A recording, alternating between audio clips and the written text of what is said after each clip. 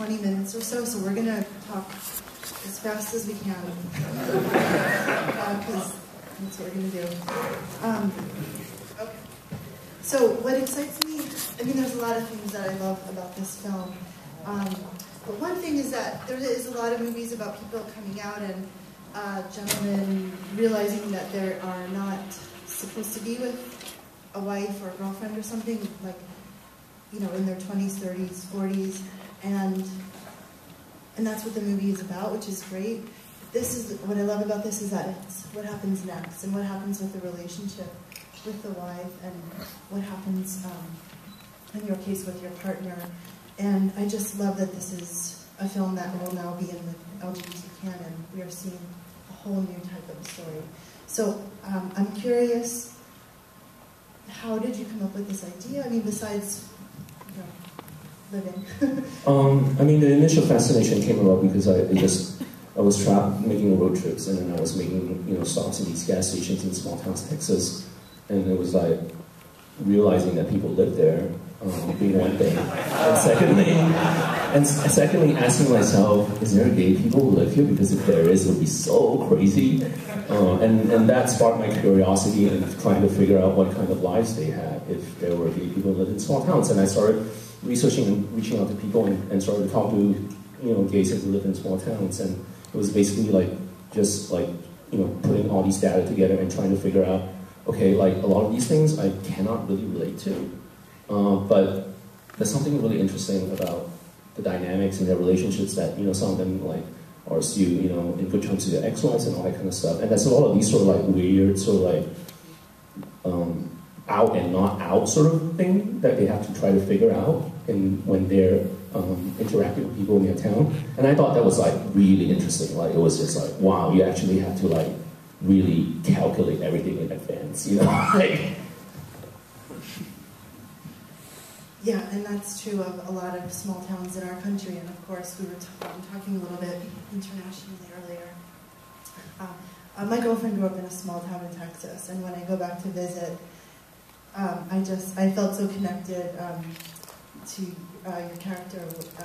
I don't know, it really struck me as hearing all the stories that she had and things like that, and I just found it so well written.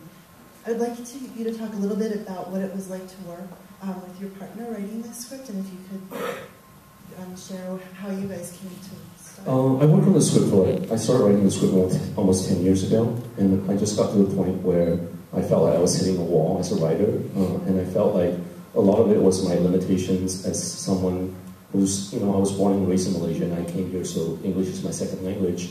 So I felt like dialogue was kind of like my handicap.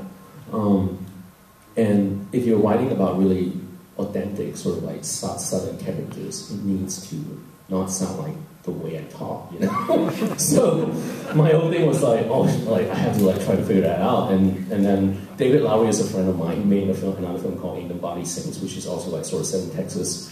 And I was like, yeah, you've lived here for like forever. Like, just clean it all out. Like, make it sound like less Asian. So that's essentially what we did. But we sat down together and we did a whole pass. But in the meantime, he was asking me a lot of questions. He said, oh, what about this? Like, we just talked about this in the dialogue, but we have to write a new scene to address that. You know, a lot of the stuff that has to do with Marcus's character Ernesto, with the sister coming to visit the coma guy, is completely written. Like, we just sort of wrote that entirely new subplot together. I don't know if this is mentioned in the intro, but these guys won the Outfest jury prize for Best Acting.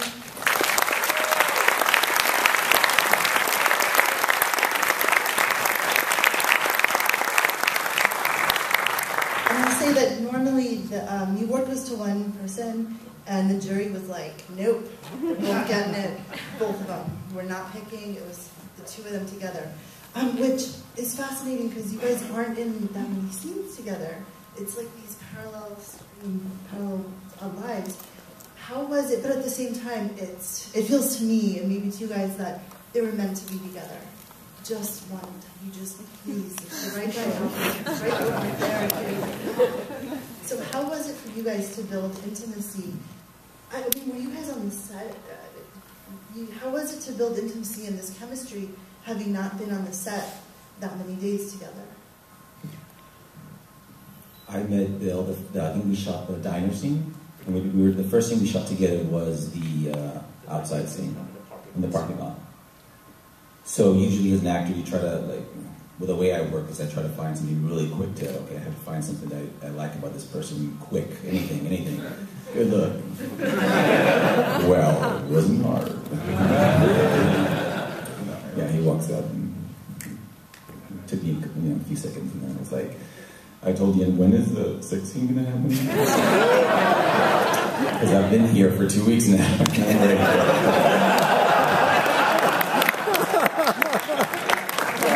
There you go. Am I right in thinking that actually the first thing we shot was not the parking lot, but just that diner shot where we did that slow zoom in on the diner? So we're having a conversation, nothing to do with the actual film. Right. We're just sort of getting to know each other as Marcus and Bill, and I think whether or not that was intentional or not, it actually helped me a great deal to just start to have as real a human interaction with a total stranger as you can while the film's running, and it sort of forced us into an immediate intimacy that we were able to come in to from ourselves to begin with. So I think that actually helped me a lot. And look at him. He's all right. Yeah, I met his wife, and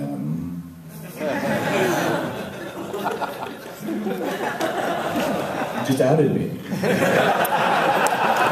right. Hey, but you never Pretend know. that we never heard that, right, guys? One of my favorite scenes, and I jumped in so I could watch it, is when you guys finally do hook up, and you're just driving, and you can just feel that your heart is just pounding out of your chest. And I'm curious because. We've all felt, hopefully we've all felt in love, and we've all had that experience at least once in our life. When you were doing that, what were you channeling? Because I totally connected to that. Well, like you said, it's something we've all experienced in our lives. I think it sort of goes back to your original question also, in terms of how do you, spending very little time with each other and still working toward a certain intimacy. I think both characters are building, they both have, they know, I speak for myself, I guess, but Gabe just knows that there's something else for him. Part of him has given it up. Part of him has decided to go entirely into his ex-wife and his child, but he spends the whole time being ready for that to happen to him, whether or not he believes that actually will. So there's the momentum of that. I had an acting professor who said every time you start a scene, the character is thinking, this is going to work. And I think that's really true of these guys. They keep getting up off the mat, and each time they get back off the mat, they're more ready for their match. So he's going to take it from what he's going. And in terms of editing, was there? In terms of editing, was there ever a point where the stories blended differently, or there was like one story and another story, or was it always written that way? Or this is pretty similar to the way it was written in the script, and I thought it was a great script, but I also thought there was a lot of fun that we could have in the editing process playing with the two stories, and things got shifted around. Some scenes got deleted, so we had to move something forward or rearrange. And then I think at one point we did try, I don't even think we watched it, like we put it together, we tried something called like the Chunking Express Cut, where it was Gabe's story and then Ernesto's story, and then they met. And then we were like, yeah, this sucks. And so we threw that away. So like, we just kind of looked at how it looked in the timeline in Final Cut Pro, and we're like, no. So so this has always been kind of the structure, and there's just ways to make sure, it's sort of making sure we're seeing both people and everyone's kind of engaged and knows the stories was the challenge, but the script made it easy. So. Yeah, I love how you were able to do that, and it just feels perfect how it's leading into each other. and Hutch. Can you talk a little bit about your approach to shooting this film? Sure. Yen and I had a lot of conversations, and the first thing that usually comes up with most directors is how dark is dark.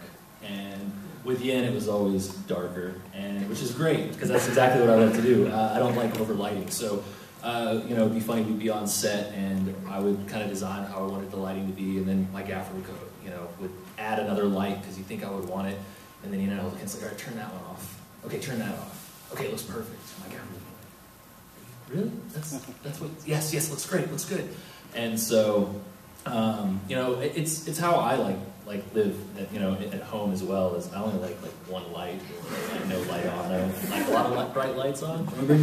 So yeah. So I don't know. There's something more dynamic too, especially considering that, you know, this movie deals with loneliness a lot. It's nice to kind of be able to play with a lot of single source lighting. We've got stuff that's where you don't fully see the characters because they're cloaked in their own kind of like sadness.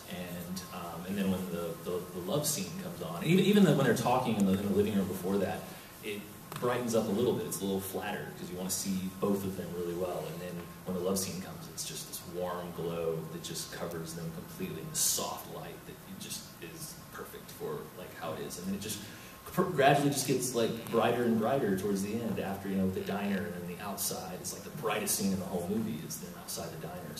So it was just kind of playing a lot with the light and the dark. That's just how we kind of approached it. Yes, and with that, let's open it up.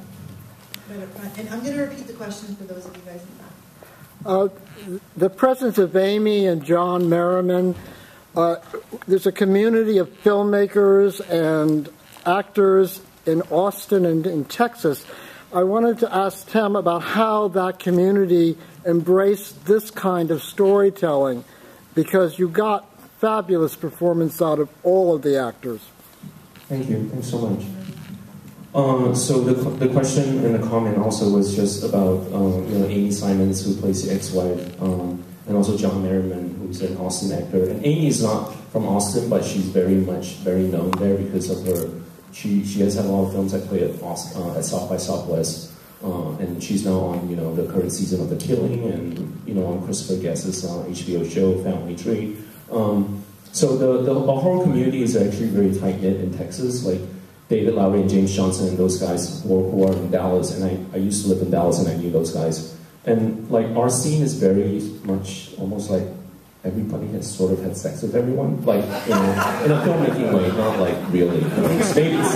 Maybe to an extent. But it's kind of like it's very tight knit and very easy to sort of like, hey, can you? I don't know if like I didn't know Amy. I was like, David, you know, you cut her film. Can you know, like send her my script and see what she thinks? And then it's like that kind of. We hook each other up that way, and then she reads the script, she loves it, she calls me out, and we had a conversation, and so with like the rest, like a lot of the cast members were kind of like that too, and a lot of people in the crew, where we just sort of help each other out. Another question?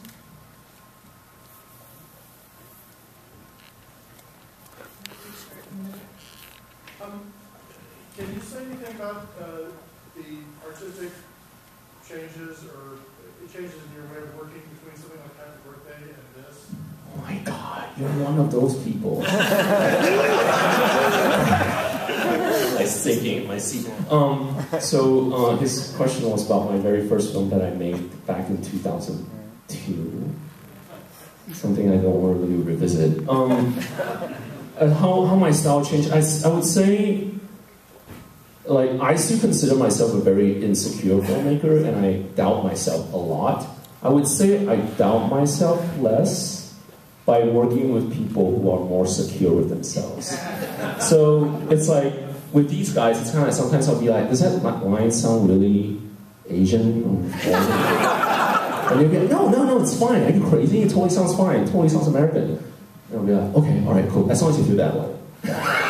It's like that kind of, because I feel like it's the same with Hutch and Don also, where I always detect my bullshit before everyone else does, like almost obsessively, and then everyone has to like calm me down and tell me that it's okay. And I'll be like, okay, fine. Like, as long as you're confident, even though I'm still not. Unfortunately, I have to end our discussion, but these guys will be around in the lobby to answer more questions and hopefully through the weekend. If you have a ticket for Interior Leather Bar, you can stay here and the staff will come around and take your ticket from you. But let's give these guys a big round of applause.